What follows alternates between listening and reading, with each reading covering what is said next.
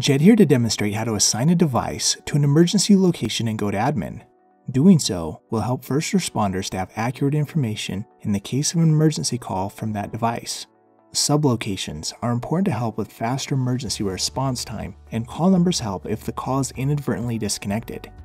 If you do not assign a specific device or user to an emergency location, first responders only have access to the default emergency location. You'll need to be a super admin to complete this task. The administration portal can be accessed at this site.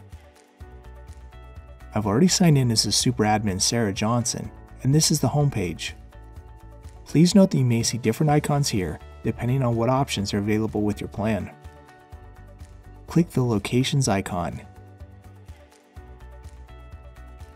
Then click the Emergency Locations heading. This shows the current emergency locations that have been created for your account.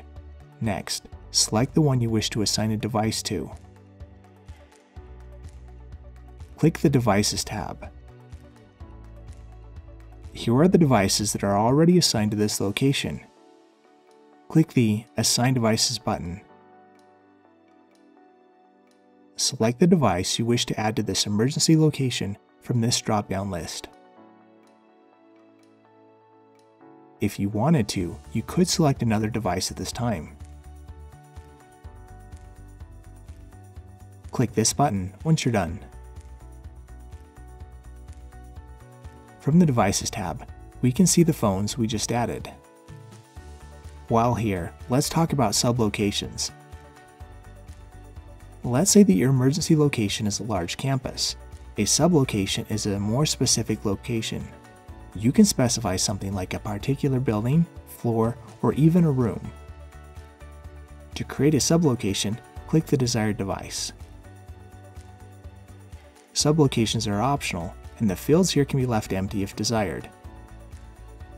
Uncheck this box to add information to the fields on this page.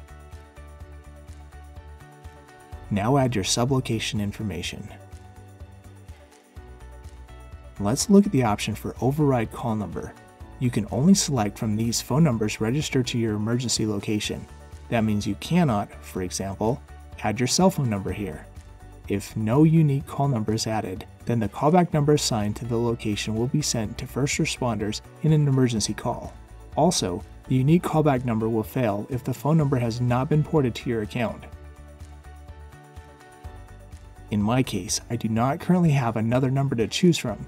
However, if I later added one, I could return to this screen and update this information if desired. Be sure to click Save if you've made any changes. At this point, you can test to ensure that your emergency location information is accurate. From your business phone, dial 933.